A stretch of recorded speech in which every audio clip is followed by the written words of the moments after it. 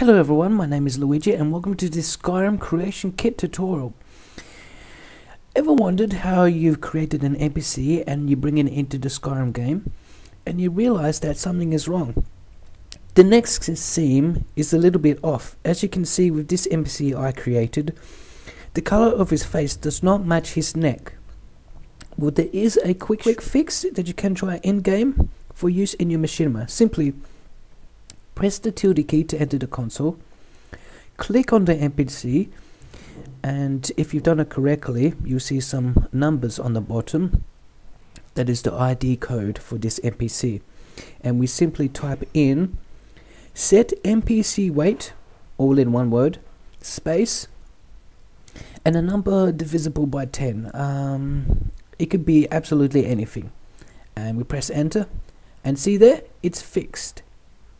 Just a quick little fix.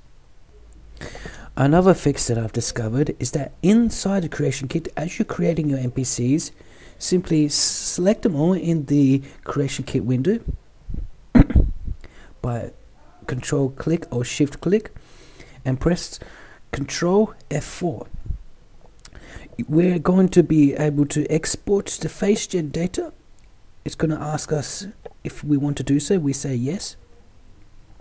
And we can tell that it's doing something because on the bottom left of the screen we can see the names of our NPCs that are being exported.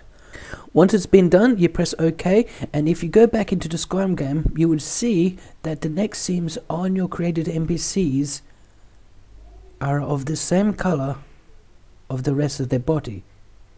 So there's that. There are two different ways to fix the next scene problem where the skin is of a different color than to the rest of the NPC in the Skyrim creation kit. I hope this has been useful to you, and if it has, please tell others on social media. Thank you.